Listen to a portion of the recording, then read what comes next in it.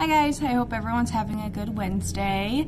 Thank you for joining us to walk through 2 John and 3 John and Jude. So this is the third day of going through this, and I kind of want to go over a little bit about what Seth went over yesterday. So his verses talked about that John is happy to hear that the listeners are walking in truth, and that we are asked to love one another and walk in obedience to the commandments, which also means to walk in love.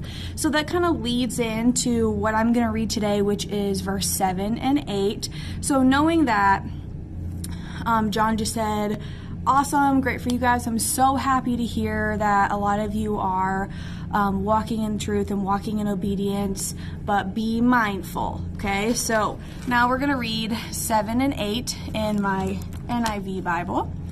I say this because many deceivers who do not acknowledge Jesus Christ is coming in the flesh have gone out into the world. Any such person is the deceiver and the anarchist. Watch out that you do not lose what we have worked for, but that you may be rewarded fully. So he's heeding this as a warning. He's saying, I'm very happy that you guys are walking in the truth, that you are walking in love. However, be wary of those who have gone out into the world. So when they say that these deceivers have gone out into the world, they mean that these people are teaching false stories. They may believe different things that are not necessarily true. They may believe that Jesus didn't rise again, or that he never came. So those would be the deceivers. And I kind of want to walk us back through 1 John chapter 4, verse 1 through 3, because this kind of gives us a little bit more of a background of what we see as a deceiver, because he tells us exactly what a deceiver is and what to look for. So, dear friends, do not believe every spirit, but test the spirits to see whether they are from God, because many false prophets have gone out into the world.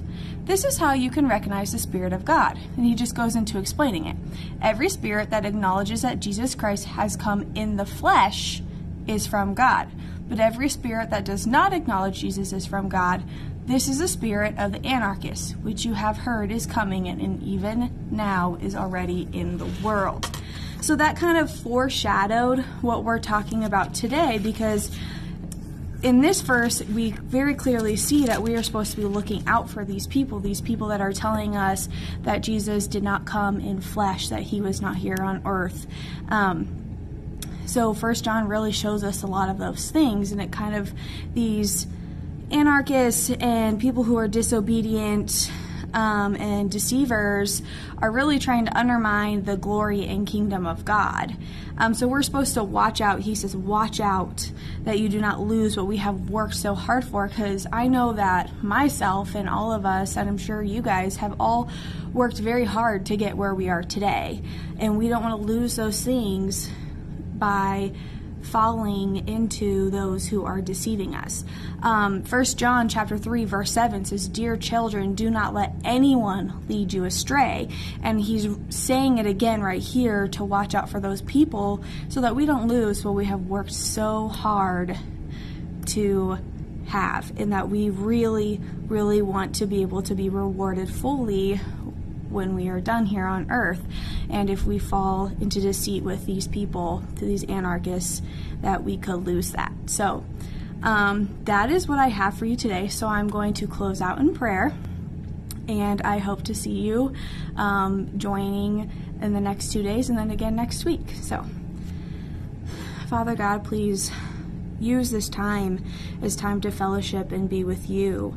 I pray that we have a watchful eye for those who are trying to deceive us and take us away from everything that we have worked so hard for, so that we can be fully rewarded. I pray that you are with us every step of the way, and that you can help guide us and lead us to you, and to help bring people along with us. In Jesus' name, amen. Hope you have a great day.